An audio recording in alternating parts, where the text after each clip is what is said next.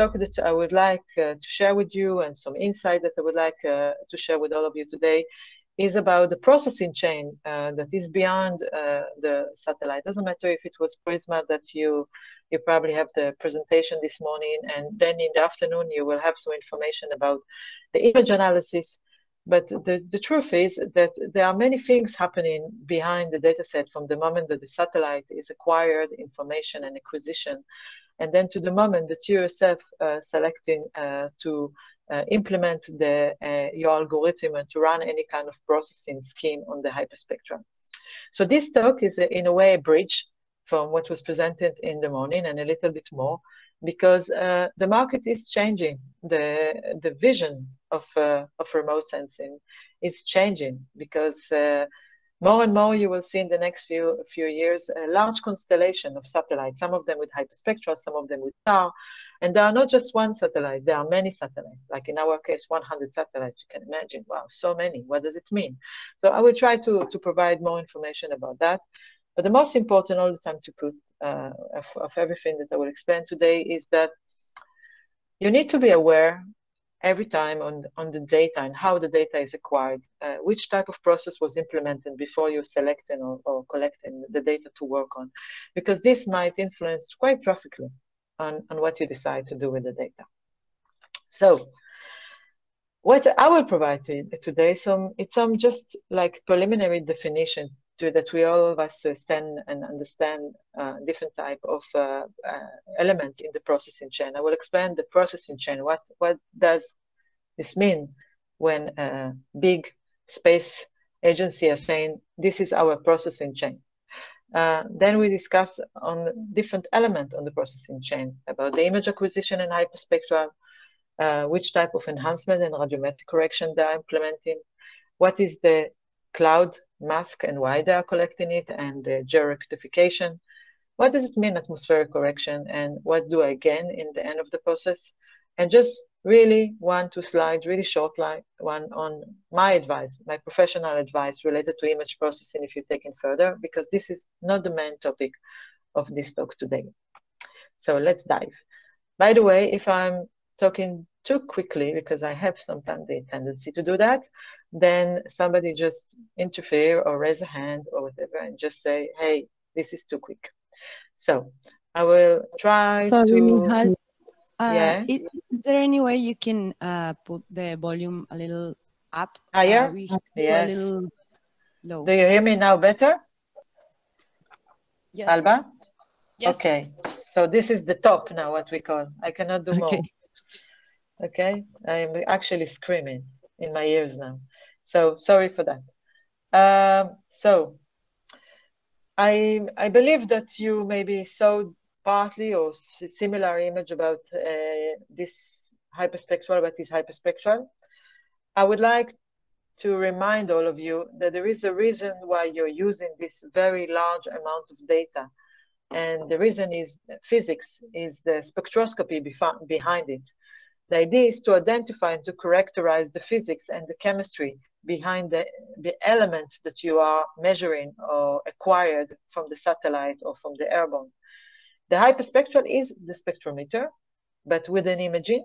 It's an optical system, and it's measure specific wavelength or wave range with many narrow spectral band. Many people say hyperspectral, it's just many spectral band, but the truth is that it's not. It's need to be more than 30 bands indeed. However, what is the most important thing in hyperspectral is the continuous measurement along the spectrum. It can be that you will select very narrow wave range, for example, only 400 to 600, and you will locate the 100 spectral band. The most important about it is that those bands will be continuously measuring with an overlap. It means that there will not be any break in the middle.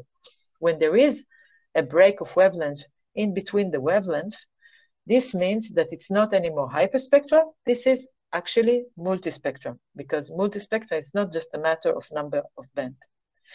This information is very important because this is the core of the knowledge and the insight behind hyperspectral. If for any reason somebody is taking 500 spectral band or 150 spectral band and then reduce it to only 10 bands in here and located in different type of the spectrum, then I don't understand at all the need even to collect hyperspectral.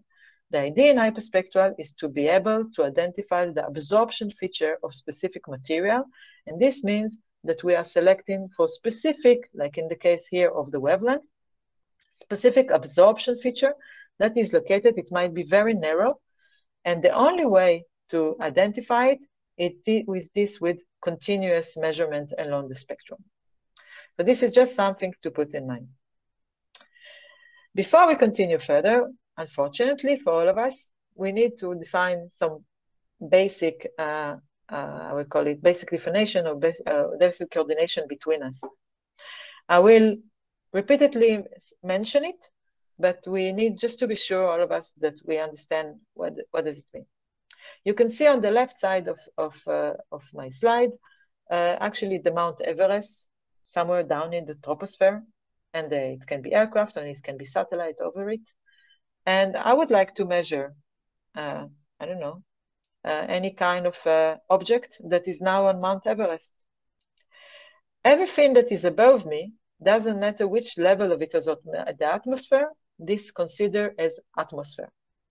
The satellite itself, most of the time, the Earth observation, they will collect data most of the time in the LEO, so around between 450, I would say, to 700 kilometers. Still, all the area that consider from the satellite until the Mount Everest, this will consider as an atmosphere. The information, the reference, the data that is collected on the satellite itself with the detector is considered as the top of the atmosphere, is a TOA. And what the detector is collecting is what we call the flux of the energy that is reaching to this detector. And it depends on the wavelength. So every time that I will describe any kind of light energy that is measured in the detector, it will be defined per different type of wavelength. We also should define what is irradiance. Irradiance, it means that this flux is collected to specific area. So if my target is around Mount Everest and in the swath of the image, I'm seeing Mount Everest and some area around it, I would say that the amount of energy, the flux that was collected to this surface unit inside of my swath. Irradiance, most of the time referring to the solar illumination, because now we are speaking about the reflective domain, everything that is under 3 micrometer or 3000 nanometer.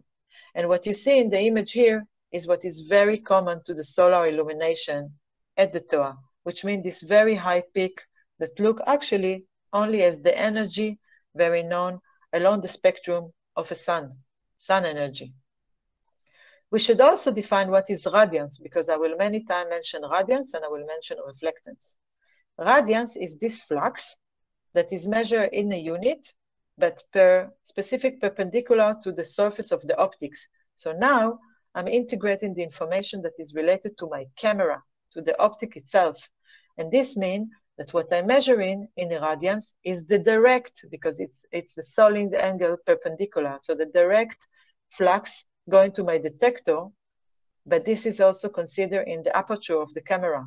So I now already consider information that is related to the mechanics, related to the hardware that I'm using, detector and camera. So this is radiance. We have just to remember this type of information because we will use it further. What is bottom of the atmosphere? So the Everest is in the bottom of the atmosphere. It means that it's referred to the energy that reflects from the Earth's surface. Earth's surface can be water or can be, of course, the continent. And this is again measured to the wavelength.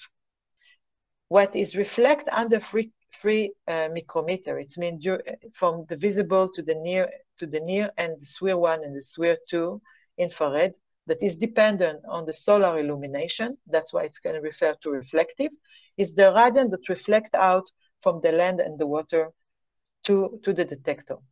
So just to put in mind, again, summary, top of the atmosphere, it's what we're measuring at the detector already at the satellite, and the bottom of the atmosphere will be referring to the reflectance after we have then to remove all this atmosphere information, and we would like only to know what is reflected from the target itself, because what I'm looking actually from the satellite is for the target.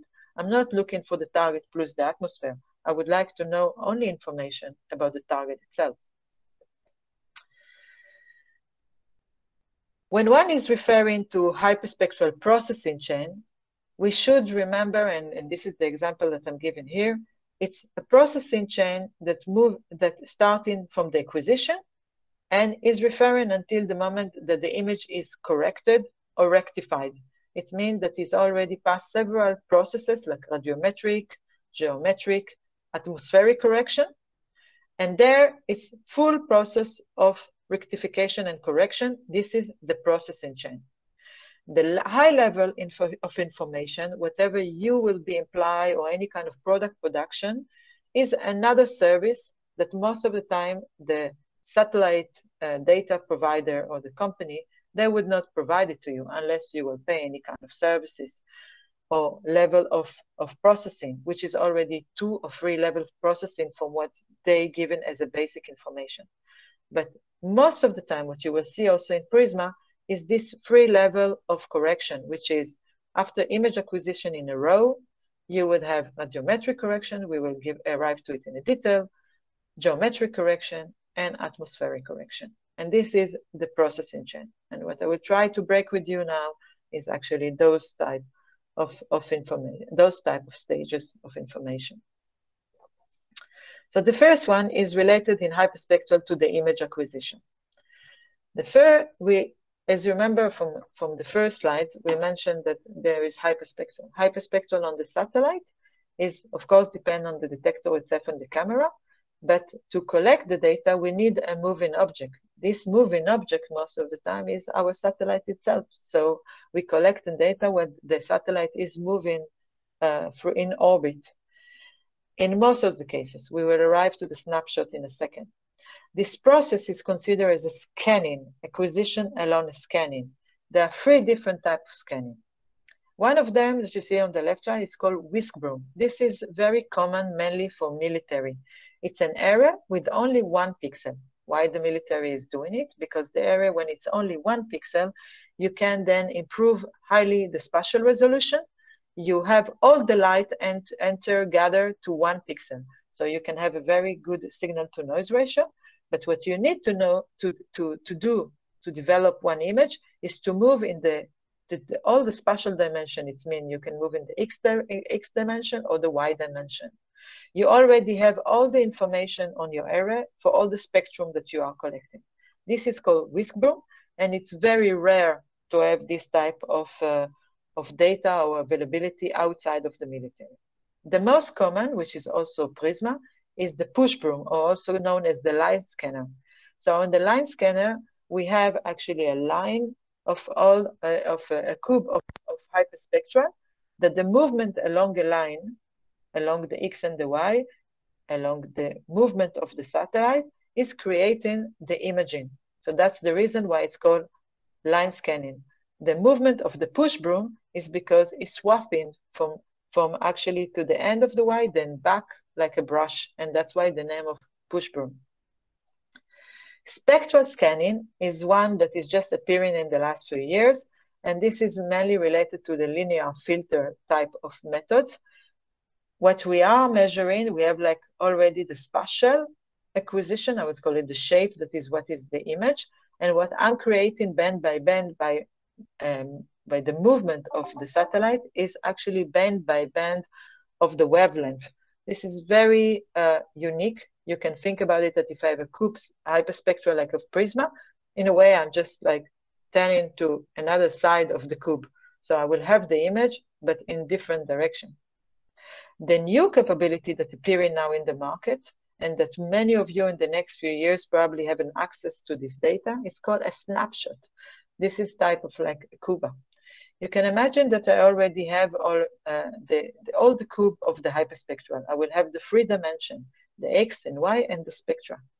And what then I'm taking in one shot, like a video, many shots of the imaging when the satellite is moving. In this case of acquisition, the movement of the satellite is actually an artifact. We would prefer, of course, that the satellite would just stand still, but this is impossible. So this is something that we have to take into account. So to overcome it, what we are doing, we are measuring or collecting many types of hyperspectral cube. In the case of Kuva, for example, we're collecting 50 hypercube per second.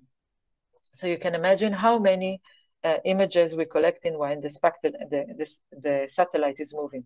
In a sense, we're trying to overcome this artifact of the movement, but what we're collecting in the same time in one shot is this cube completely of the spectrum over a specific object or target.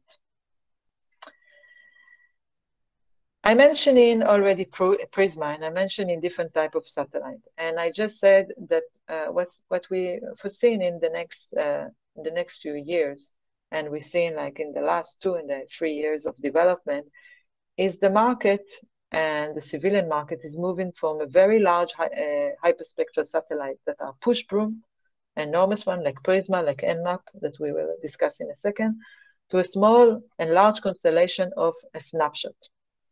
So we mentioned, and you had this morning like already like a study about the Prisma, and this is Italian satellite. And please see what is the satellite mass of this Prisma. It's 830 kilograms. The Nmap that is just going already launched more than like half year ago, and everybody waiting that they will start to release data. The promise now in the end of October, beginning of November, is 980 kilograms. As you notice, both of them have about 30-meter ground resolution. They are only passing the revisit time, it's about once a month. Actually, their technology is about more than 20 years old. You can see a new one, a new constellation in a way of 12-unit satellite that is now going to release by US. It's called Hyperspec IQ. And those have also sat mass of 600. They're also covering the vis near infrared until the SWIR. It's mean about 350 or 400 nanometer to 2,500 nanometer. The ground resolution already of the new generation of this big satellite from the US, they are only 5 meters. The same thing, for example, for other like Pixel that now is releasing. But those are snapshot. They are small like Kuva. We will discuss how small they are. You have also Satellogic. We are expecting like a satellite of 40 kilograms and 25 ground resolution. But you can see the one of Kuva. Kuva from Finland have a mass, and we discussed, it's very small. It's like a shoebox. And it's only, the mass of the satellite is only 24. You can enter almost all our constellation in the size of what is the size of Nmap or Prisma. And this satellite have a ground resolution that is better than 10 meters. And the predicted, it's when all the constellation will be in place, is that they will pass over some places on Earth even about 3 times a day. So this enormous capability of collecting large amount of hyperspectral data so many times a day, it's something that is very, it's of course enriching and it's very important, but it's also have a cost on the processing chain, and this is what we'll discuss today. So why somebody need a satellite like Prisma? And then you can see it inside. You can see the detector. This is a page of Prisma from ASI.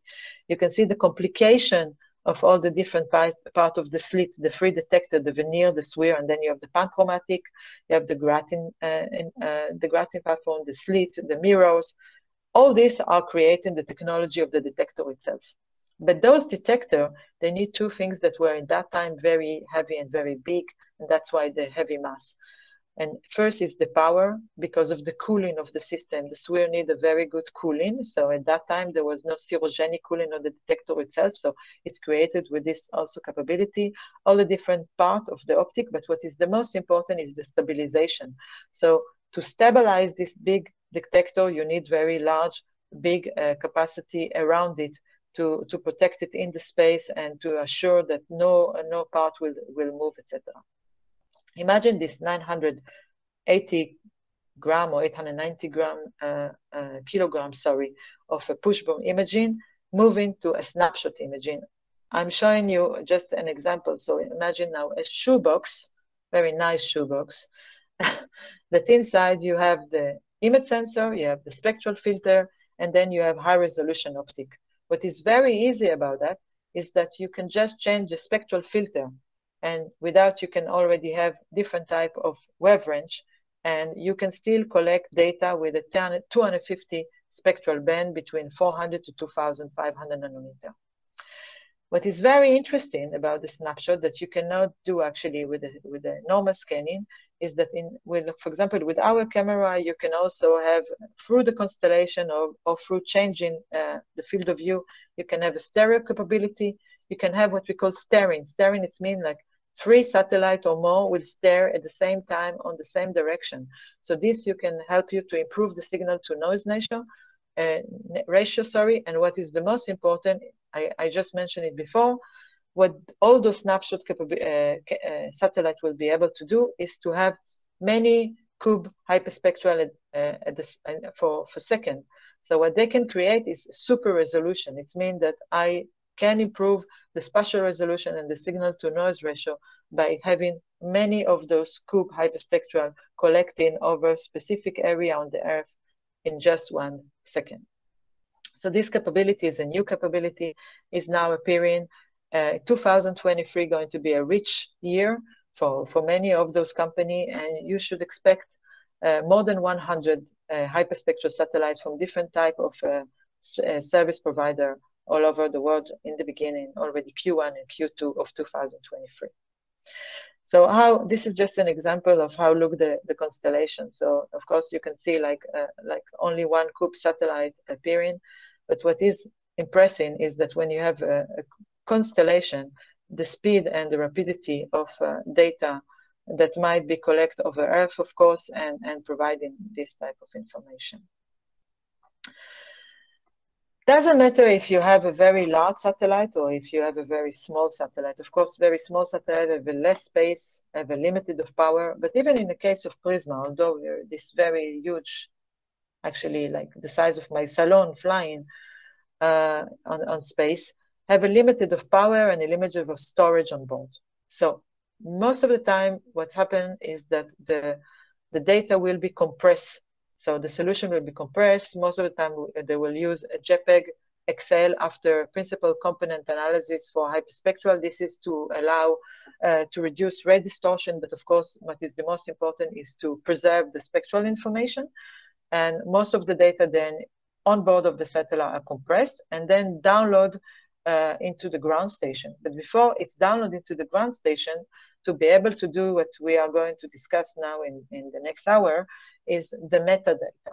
What is this metadata? It's all the information that we will need now to create our processing chain. It means that all information about the satellite, what is its orbit number, you know it yourself if you look in the XML of hyperspectral or any kind of satellite data, if it's Sentinel or other, the altitude, the ground pixel, you have information about the wavelength and the waveband.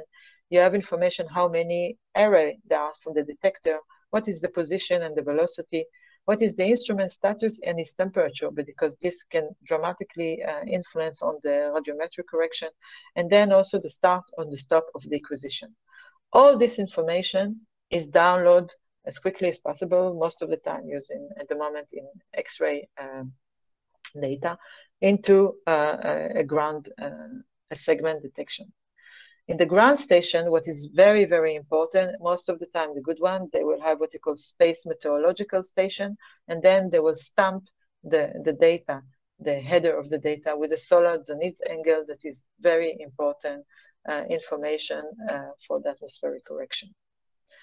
Maybe what I will do now, before I continue further, is just to ask if you have until now any question, and if they would know, I will continue further.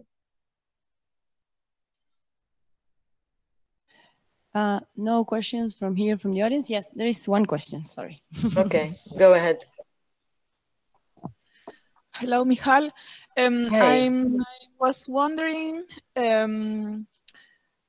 what was how many bits the image is, thinking about storage. Oh, very good question. So, for example, of Kuva, so every cube hyperspectral have 240 bits. But it's changing. I don't know to tell you exactly for Prisma, But for Prisma, it's of course higher because they're measuring over a long distance, a long swath. But I cannot really tell you this. I can answer only for Kuva.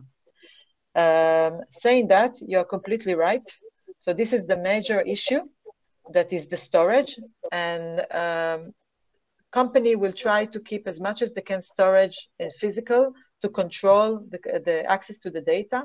But there will be no other choice but most of the data to save over cloud capacity. Okay, thank you very much. There is one more question from the audience. Okay, okay. Hi, Michal. Thank you for your presentation. Hey. It was very, very interesting. I think I missed something in the middle. Okay. Maybe I didn't hear. Okay. Because you said that you showed us a table where yes, I'm going back. I'm going different type of satellites. Yay. Yes. Yeah. Different. The Kuva space units are they on space already? Yes. Or no. So they actually the one of Kuva space will be launched, the first one now in Q1. Okay. In 2026 we will have 45. In 2030 we will have 100. Okay. But if you go to high spec IQ, in Q1 they will have 6. Okay, Satellogic have already 6 and going to 12 next year. China, the Orbita have at the moment 6 and they're going to reach 12 in the beginning of 2024. Okay. And what you see, like for example, Pixel, they already have 7 in orbit and they intend to launch 36. Now I will explain how we do it. I just explained that the satellite is very small. I really hope that you hear me well and there is no echo. So the satellite is very small. And for example, in our case, it's SpaceX that launched the satellites.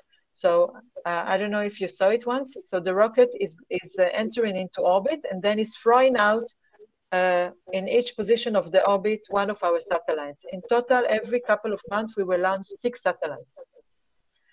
So every 2 months, we will use SpaceX to launch 6 satellites and to throw it like a bus. It's just passing into orbit and then throwing the satellite in the different location. Perfect, cool. Thank you. Yeah, very cool. There is a lot of wow here. Okay, so anyway, if you're ready, I will continue because yes. What I will do every time that I will pass over a specific topic, I will stop and then we will see if you have any question. Is this okay? Yes, perfect. Okay, so I will continue. Yes, perfect, sorry. So, Ale, so let's start. So I mentioned in the beginning, whatever you have in the data, I will give some advice in the end. You have to understand a little bit what you receive in the data. What is exactly the processing behind this data? Because this will influence dramatically on your processing chain. You can on your processing. You can ask Alba, Annabella, and definitely Veronica that is near you. But some of you already know it yourself.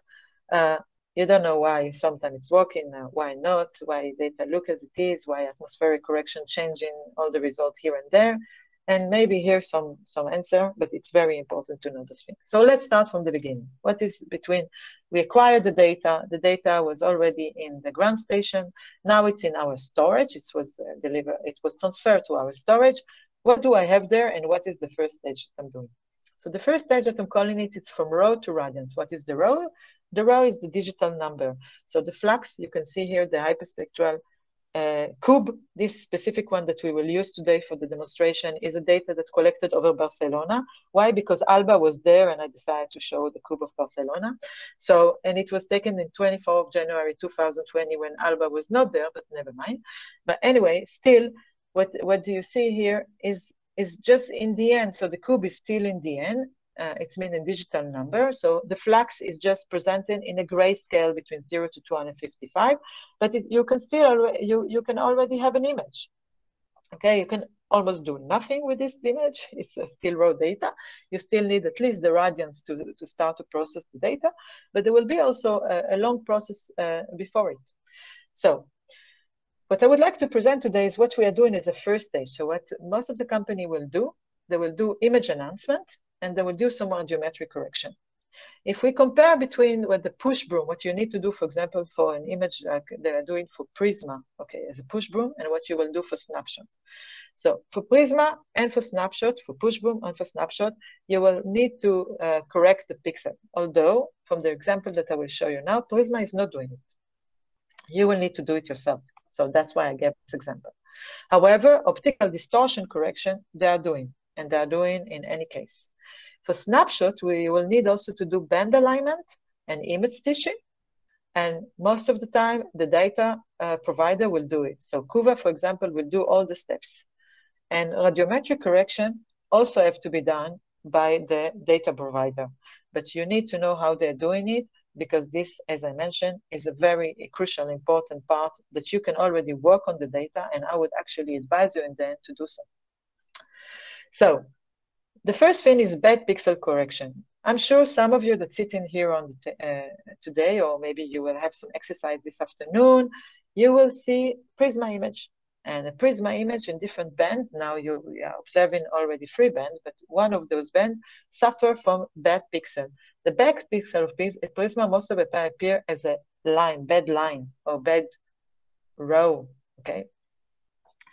And if you will zoom, if you check the spectrum of this specific bad pixel, it can be only one or the line, you will see really completely different profile that is dropping down to 0, and at least on specific band, where the band in the same time, like if the second here in 1500, they have to be very high.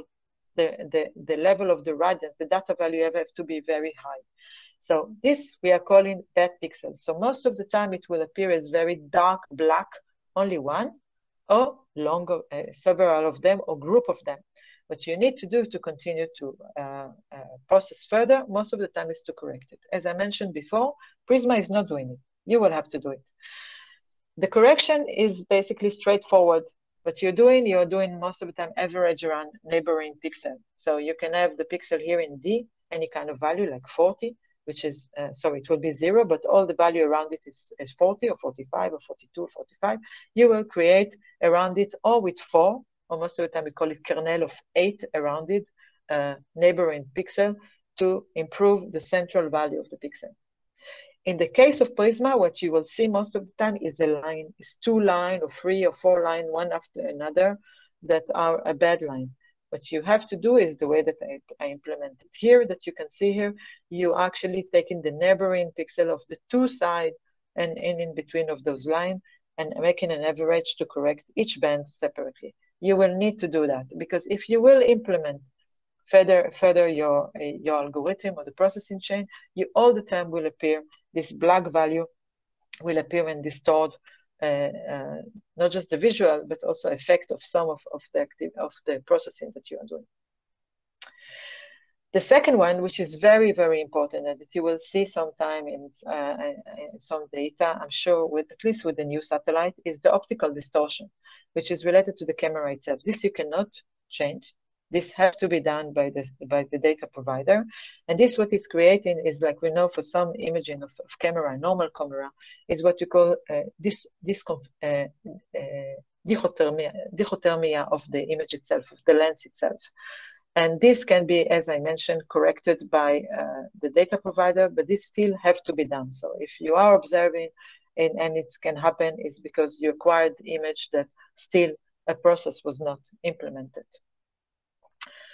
Now, if we are looking at snapshot, I just explained snapshots. Imagine they're taking CubeSat, okay, Cube Hyperspectral in one time. So I have now an image of Barcelona one time. Actually, we'll have it in the second that I'm speaking 50 times. But all the bands of the cube are already acquired. However, even how quick we are taking the snapshot, like in a video, we are not quick enough.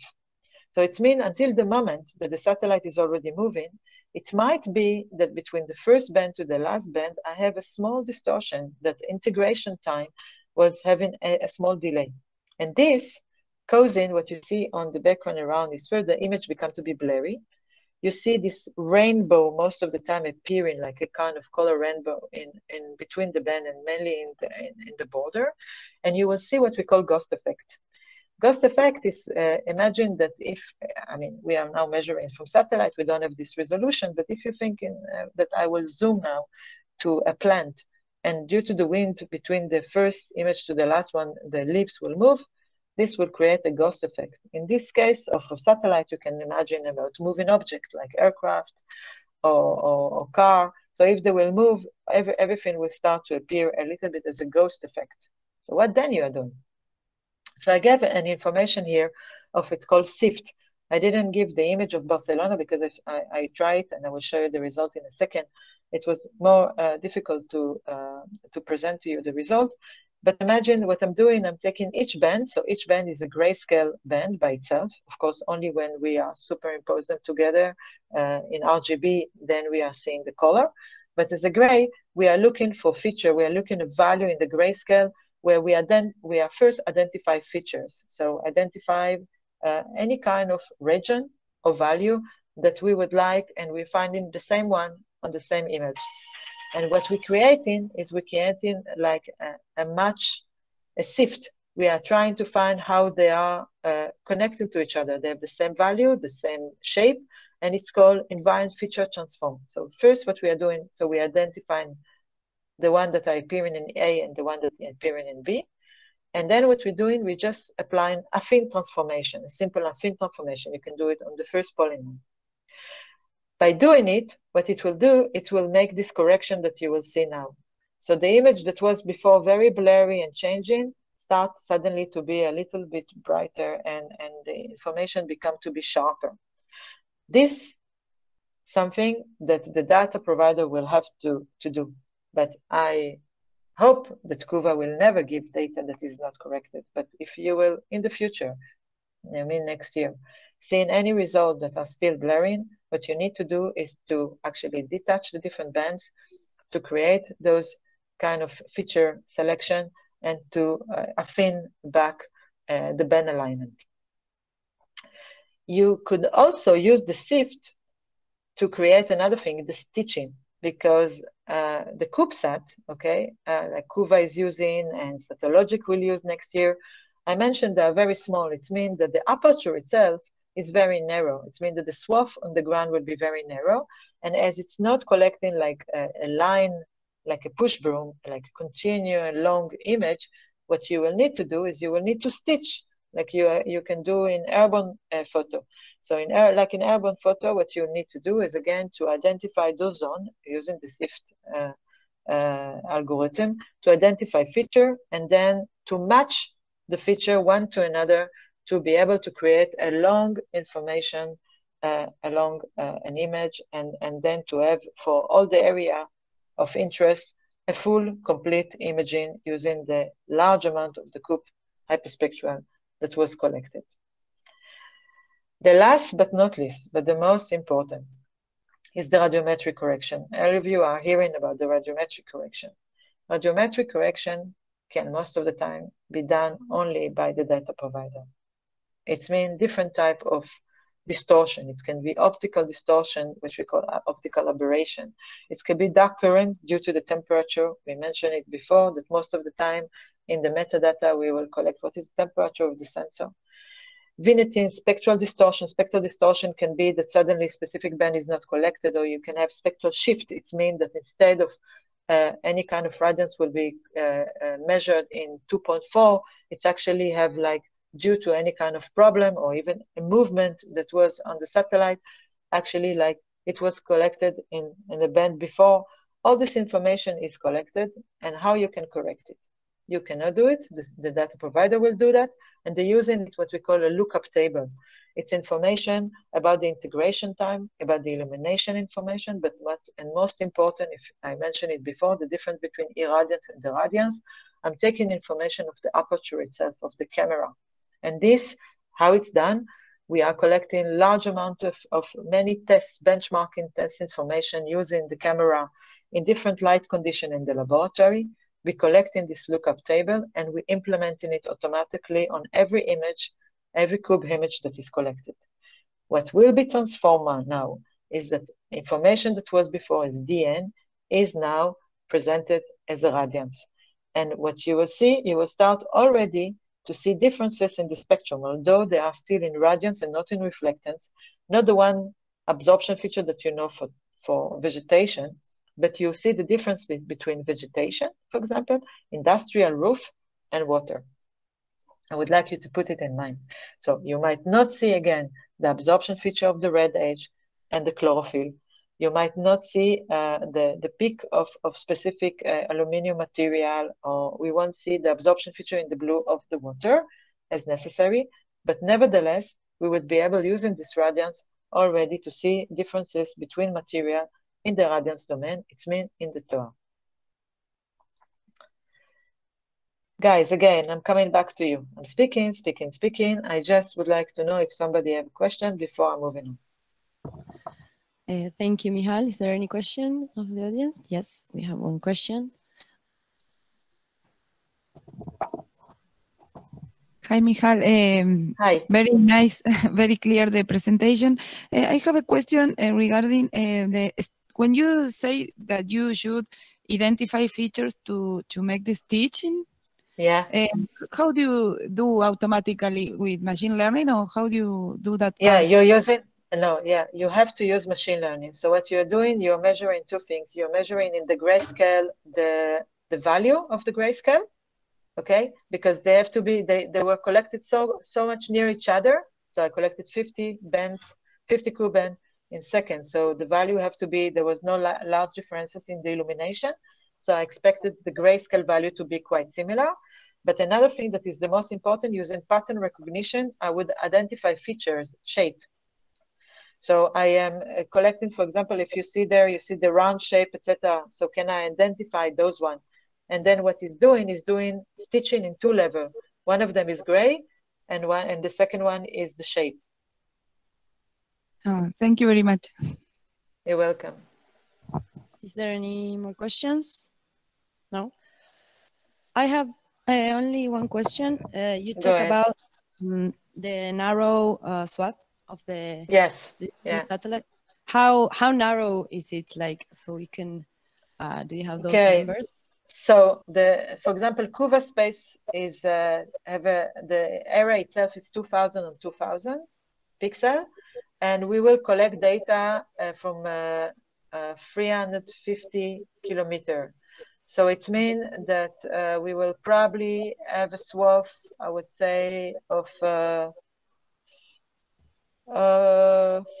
17 kilometer on 17 kilometer for each cube. Okay. Okay. Thank you. I think we can continue. Yes, sorry. Continue? No, it's okay. It's okay. Okay, so let's go.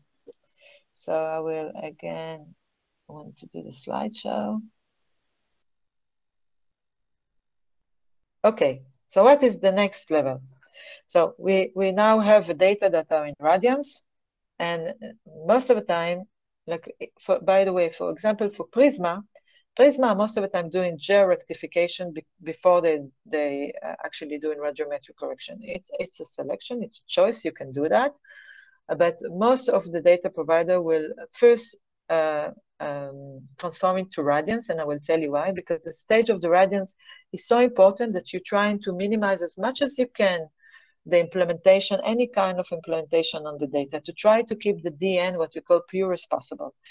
Indeed, in georectification, you're not supposed to change the value of the data, but just the idea that something might wrong in the process, as you can imagine, during the process, you might have any kind of problem in the processing chain.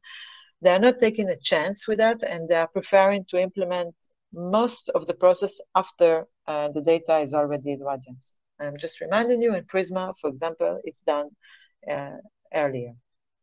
So what is the next step? The next step is first called the cloud mask. The cloud mask will mainly need to provide the data user, how much cloud, because they have such a significant distortion on the image.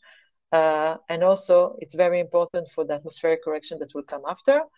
And then it's implemented at georectification. We will describe each one of them in a detail. So cloud mask. Why at all I need any kind of information of clouds? All of you that work with optical data, you know how much it's annoying when finally Prisma is covering the area of Argentina and half of the image is covered by cloud. Cloud and cloud shadow can destroy completely the spectrum because they're of course blocking the light, and then the amount of information coming out from the spectral, from the pixel, sorry, is completely diminished. We are seeing only flat or very low and incorrect measurement of the light or of the absorption feature that is on the ground. The most of the time we'll know by the orbit and by any kind of information that provided from meteorological if there was any kind of also snow. So snow is the first thing that you're doing because you need to separate between snow and cloud. Two of them the white of the cloud and of the snow will reflect data in a sense so high that it will cause intensity. So this will be too much, and even if you will convert it to the radiance, it will like overtone the information that you have as a signal inside of the image. We will show an example in a second what is the shadow of the mask. This also been collected, or light has, or heavy has, and the cloud mask is basically supposed to give information about how thick is the cloud. If the cloud is so thick that it's creating a shadow, the shadow itself is also supposed to be considered with cloud. The only thing that they're doing in these steps is that they are not removing the clouds. So we are not just masking really out, we are just trying to mask to have an idea, quick estimation of how much cloud cover we have in the scene itself, and to provide it to the data user that he will decide, he or she, if they would like to continue further to acquire the data or even to work further with it. So how it all look like in the spectrum of a cloud. You see the cloud here as a continuation. This is the soil and this is the cloud. This is all information, this is reflectance, by the way, that had from different type of feature that are in this scene. You can see clearly what's happened to an area that is agriculture area, that instead that we will see the absorption feature of vegetation, the only thing that we see is this white cloud, wide reflectance that's coming, and it's a continuous spectrum. The cloud here clearly are very thick, because when they are thick, they create heavy shadow on the area next to them. It's called cloud shadow. This cloud shadow will appear in a lower, if the white cloud has a high reflectance, the shadow, of course, will not just diminish completely the absorption feature of the specific spectrum. The level of the reflectance will be also very low. The level of the radiance will be very low. How we are doing it? So most of the data user, and I guess also you will use what you call open source. There are many open source of different type of cloud masks. Some of you using the send to core of Sentinel, Prisma using the send to core for Sentinel. You remember this cloud, we can see now those clouds. You can see the white cloud and you can see the shadow. If you can see now the performance of different type of cloud masks, like S2 cloudless, the Maja, or some that is very common in the data user, the FMask4. You can see why FMask4 become to be very good and very popular, because this is the only one that managed to detect quite well the cloud and also the shadow. Many people that use in Prisma wondering why they are asking a data that less than 5% cloud, and actually they have more than like sometimes 60% cloud in the image. The reason is that it's because set to core is not sufficiently have a good cloud mask. And if they're using it, what you see is also sometimes just dot. So if this is the result from all the area image around it, then you understand why when they say sometimes when they have only 5% cloud, it's actually not 5% cloud. It's actually close to 80% cloud. So sorry for all of us, but this is the case. So whatever is the cloud mask and whatever is the model that they are using to detect those cloud masks, it will influence, of course, enormously on what we will obtain. The next part is the geometric correction, or also we can, as we call it, the map projection. Our image at the moment is in orbit information. So even if we collected information on the orbit on the satellite, the only thing that we would be able to do, and this is what Prisma is doing, is to georeference it related to the orbit, or maybe some ground control points that we know that this is also ASI doing. They have location of different type of in the world that they know the geographic correction, the geographic location. They identify them in the image, and they are correcting them and putting the image actually superimpose into the coordinate. This is the only thing that we are doing in georectification. It means that we would like to superimpose the image into, flatten it into a specific coordinate. Most of the time it's UTM. And this is what I would go Prisma do. The most advanced data provider at the moment, they will use what we call a base image. Imagine that we have a Maxar image in very high resolution, or Google Earth image in very high resolution all over the world. And we will use that they already well georeferenced with air photo and stereo or LiDAR information all over the world. Those are excellent base map with a very high resolution. If we will use those data, we will call this image as a master image that is coming from our base map. Those of you that working with QGIS on GIS know it. What we are doing is we're finding a wrapping process. We are finding the slab image and the master image. Again, we're doing, in a way, a sift process. We identify through the ground point a link, identifying those points in different locations. In our case, we are doing it automatically. And we are using, again, a thin transformation to wrap or superimpose the image on specific location, which is the coordinate, actually, of the master image. Prisma is not doing it. So ASI is not doing it. And those of you that work in Prisma know that the referencing of Prisma is not perfect. You can expect between 3 to 6 pixels of distortion, a geographical location distortion, which means that you can expect between 120 approximately to almost 200 meters of dislocation. It might be okay if it's in the middle of the scene, it's not important for you. But most of the time, when you would like to have a good, accurate information over a city, or you would like over your agriculture area, you would like to identify and to integrate with other type of information that's coming from the ground, you would need to improve further your georeferencing, or to try to find a solution how actually, not just to georeference it, but also what we call to rectify. So what I was doing georeferencing for to the image of Barcelona. And what you see in green, and I'm sorry if you don't see it so well, in green is actually the base map. I will try to figure out if I see, yeah. You can see, for example, let me see it here. Yeah, you see the green. So you see the rectangle that is just here. You have a shift, I assume, of something close to 6 pixels between where the base map with the right location and the one that you see here with the rectangle in white, which is the Prisma image. Now, when we see it after, it's already disappeared. And what you see also in the image, that the image become to be sharp and very, very clear. And before it was blurry and having like a shadow.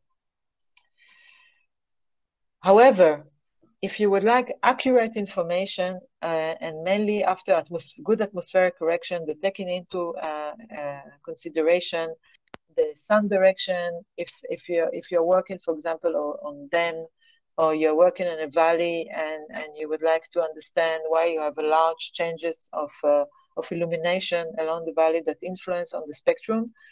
If for any reason the application that you implement is so sensitive for the topographic of the data, the right thing and the best correction to do is to make an orthorectification, which not just taking the orthographic view of the image, which means I just corrected it, flatten it into superimposition of the coordinate, but I'm also taking the perspective view, the 3D perspective view, and then I'm using DEM, digital elevation model. Most of the data provider will still use the shuttle radar topographic mission, although the resolution is not excellent. It's about between 30 in some area to 100 meter, but flattened one, we can say 100 kilometer. You can still have a good auto-rectified image corrected, and this would be actually the best auto-rectification georeferencing of your image. Guys, I am again coming back to you just to ask again if you have any questions before I'm diving more into the explanation, because I'm sure it starts to be heavy and you start to be hungry. Thank you, Michal. Yeah, there are some questions here. So, okay, cool. Hi, I have a practical question. Maybe it's obvious, but I have my doubt. Okay, go ahead.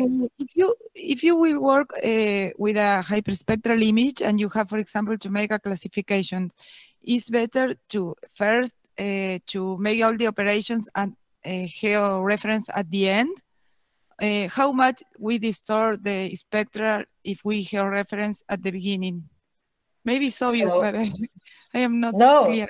No, so georeferencing itself, not supposed to change anything in the data. Okay, so the fact that you flatten your information, the pixel, into the flat earth and into coordinate, not supposed to change all the data if you're doing it correctly. Okay, so you can do that. You can do it in the beginning. All other operation, except for I would say radiometric correction that you need to do, any operation that you're doing on the data, otherwise you are changing something in the spectrum. So all the other one that I explained and I presented, they are changing some information in the spectrum. Some of them will be crucial. You have no other choice. You need to do it like the radiometric correction. Otherwise, you don't know what is the physical parameter or physical flux of the information. But the geometric itself, the geometrics, if it's done correctly, it's not supposed at all to change the spectral information. Okay. You just put in the pixel in coordinates. This is what you're doing. Okay. Thank you. Thank you. We have another question. Okay. Sorry, I have a question on the cloud mask. Alex, you said that F-mask is I know that F-mask is good for detecting shadow because it was developed for Landsat. Landsat has the thermal channel. Then it can estimate the height of the cloud, it can estimate the shadow. But if you are using, for instance, in case of Sentinel-2, do you think is still the best one? Or? So the example that I'm showing here, and I will show it like a little bit better now, is done on Hyperspectral, is done on Prisma. And the reason that it's performed better is because it's using the information in each band. So the fact that you have more band, you have more consistency. So the cloud will appear in all the bands. So if you have only 6 bands, it's maybe not enough to identify the cloud. That's why it's not so well performing on 13 in using Sentinel-2.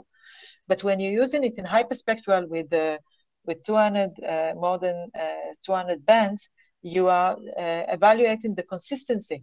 So that's why F-mask is quite well performing on Prisma.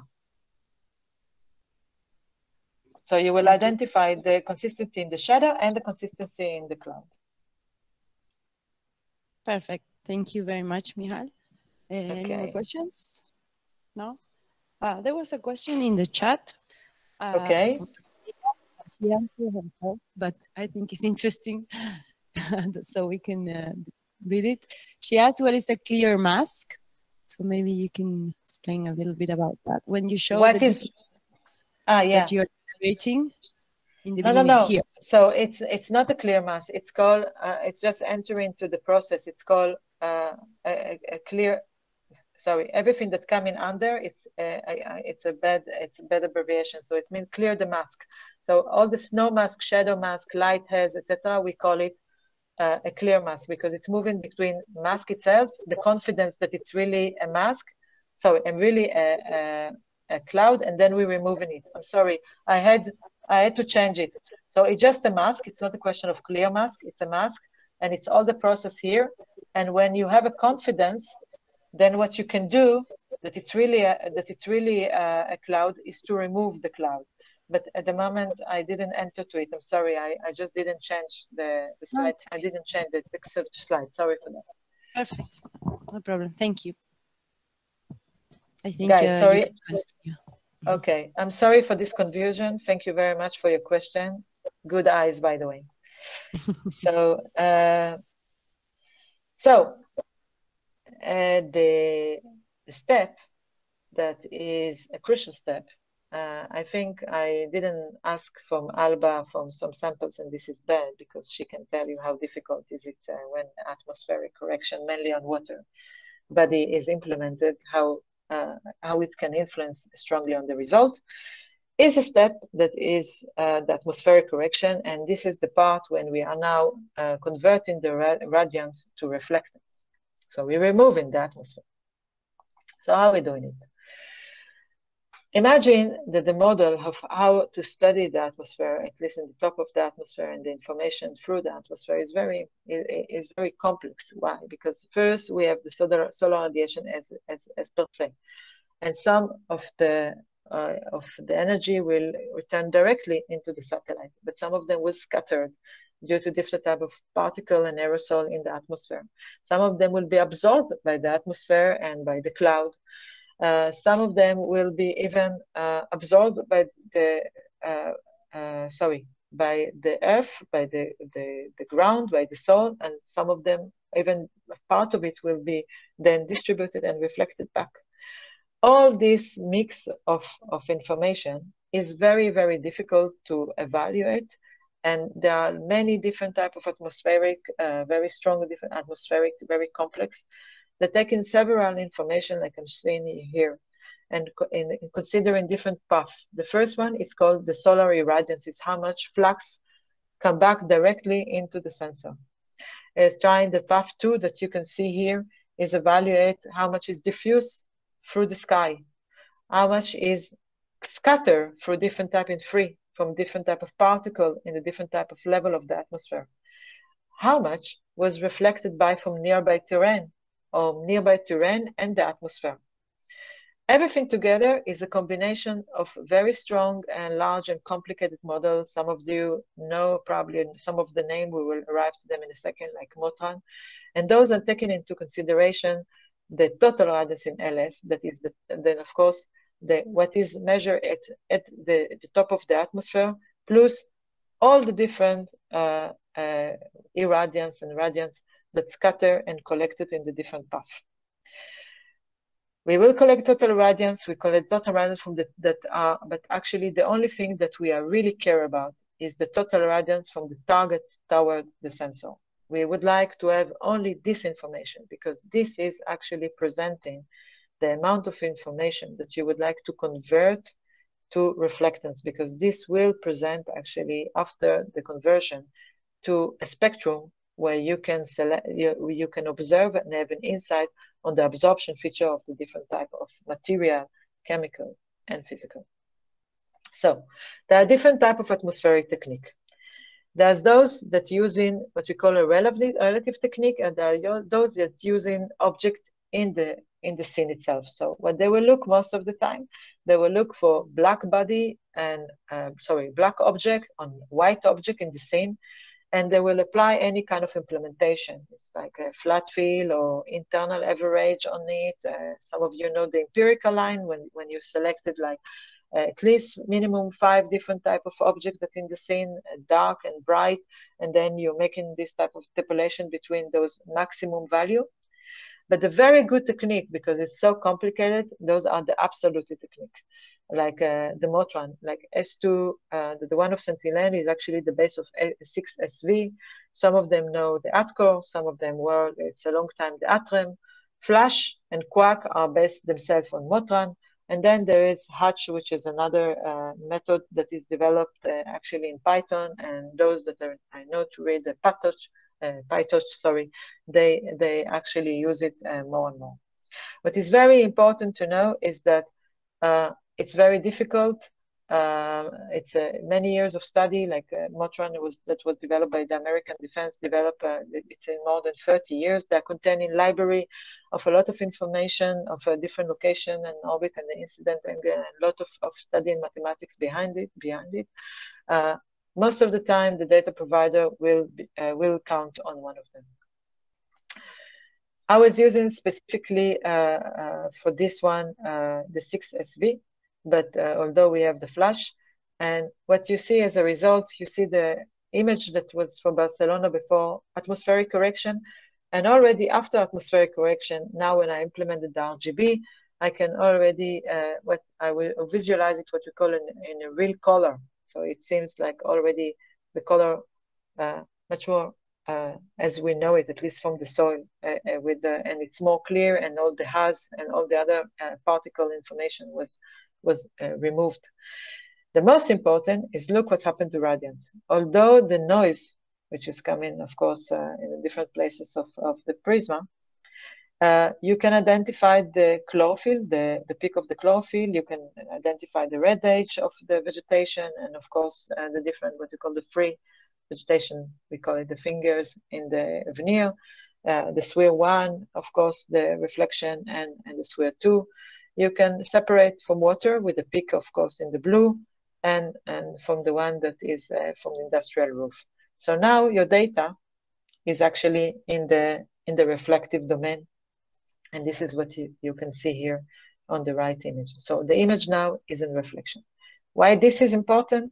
This is important because if you have a ground in situ data from hyperspectral from the ground, and if you have a spectral library of previous data that you would like to run on mixing and then to compare it for a spectral library, what you will need to do, you will need to work in the reflective domain. It means that you will need then to match the reflective that you collected in the laboratory or in the library to the reflective that you have now after atmospheric correction, and to try to identify those features that represent in the material that you are searching for. Do you have a question here before I'm moving on? Any questions? Okay, Annabella wants to do another question. Okay, great. No, it's a question related to which kind of process would Kuva choose to make the atmospheric correction? It's an excellent question. Actually, Annabella, we had today a long, I guess, discussion about it. I have to admit and to say that working with so many of them for the last 20 years, I'm not sure if I'm still satisfied with any of them together. But I believe that finally, probably Kuva will go for flash. This is my guess, because it's based on Motron, and they would not develop themselves all the process, because I think it's very complicated and it's taking a lot of time, and I think the right things to do is probably to move to this direction. But this is my advice to them. I will see further if they will accept it. Okay, thank you. So let's. There is a question in the chat. Oh, with pleasure. Okay, go ahead. Francisco asked did you, in this case, apply the correction by pixel or by scene? And related to that, how to get the atmospheric parameters to use as input in 6SB from the scene or from external sources? No, so everything is done from solar sources, also in SOV. SOV, you can integrate, if you wish, also bright target or dark target, but everything that I was doing based on the model. So it took into consideration the metadata of the satellite. It's mean already I knew what was the orbit, I knew other information about the time, the position, the solar angle, and this I was used to run the Motron, and then the flash, and then the, and then the flash for obtaining the result that I show you. So nothing was now done on anything that is internal from the scene. So it's not based on pixel. It's collecting, is using transfer model to remove and to correct the atmosphere. Nothing was related to the scene itself, only the position. Perfect. And I forgot, I didn't mention something that was important. A Flash gave an option if you wish to integrate digital elevation model, and because I have a digital elevation model, I integrated it, so it's corrected much better illumination in different directions. Perfect, thank you. And also Francisco says thank you. Okay, this is perfect. So we're almost gone. So it's my last slide before I will finish.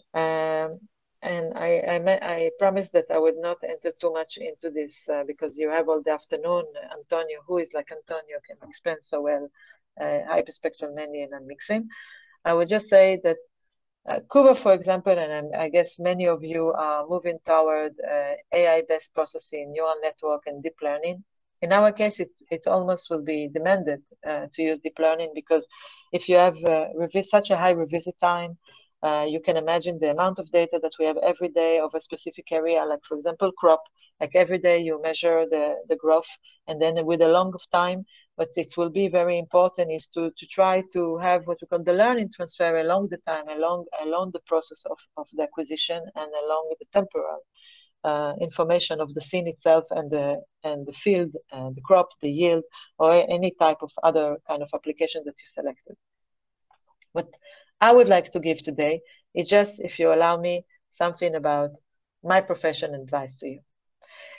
If you would like to use hyperspectral data and you would like to run any kind of algorithm, mainly a neural network and AI, if you don't need to compare it to any spectral library, I'm really urging you, use only the radiometrically corrected data.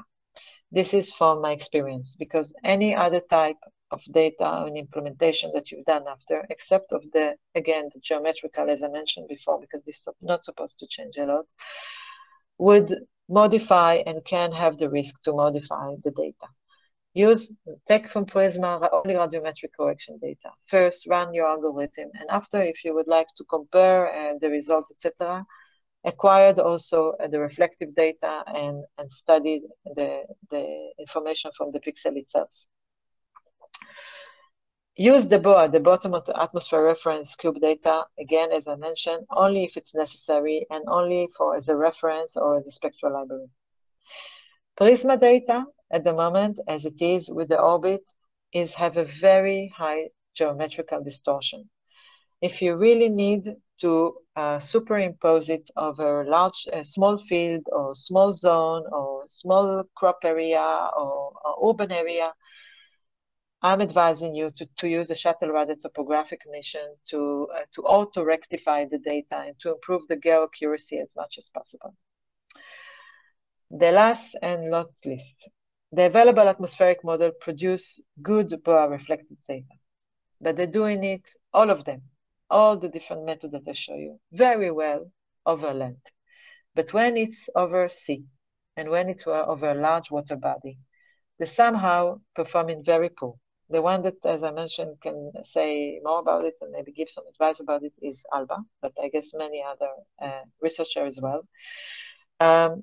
Take into consideration that when you will implement those information from water, you might have to correct it also again through internally for the scene itself, and not only based on the model transfer of the atmosphere.